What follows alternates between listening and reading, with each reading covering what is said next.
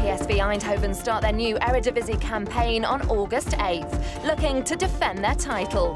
For Philippe Cocu, that success was a vindication of his methods in his second year as head coach.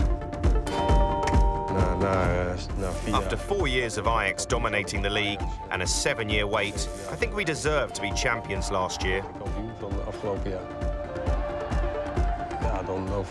We focused more than before on bringing through talented youngsters. And as a coach, I worked hard on making a plan for every player, as they're all different.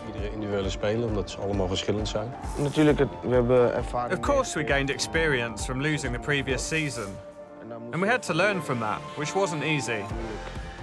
But because we came together as a team, we were like a family, and it was much easier. The departure of star performer Memphis Depay to Manchester United leaves a large gap in the forward line. The task is to find a homegrown heir to Depay's throne.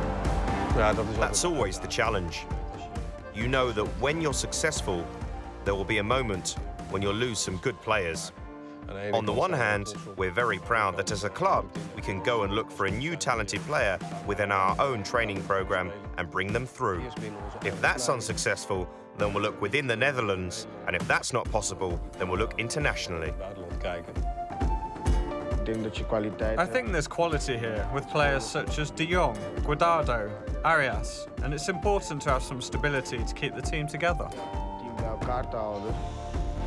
PSV spent time in Switzerland preparing for the new season, which has an extra treat in store. The added bonus of the Champions League may help to attract new potential signings and develop the current squad.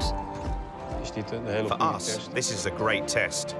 We have some really good players who can rise up to this level and gain great experience. They need to prepare themselves for playing high-level competition. You need to know what you're up against when you play in the Champions League. I think that there are many young players at the moment who will need to learn quickly, because we'll be playing at the highest level in the Champions League.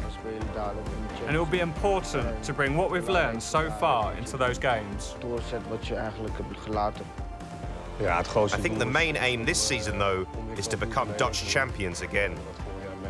We succeeded last year, and the players are there to try and achieve this once more. But the challenge also lies in the Champions League, where we definitely face a battle. We want to get the most out of it, and we haven't played at that level for many years. But we have that opportunity now, so we really want to do our best. Whether or not we succeed remains to be seen. We'll have to wait until the end of our journey to find out.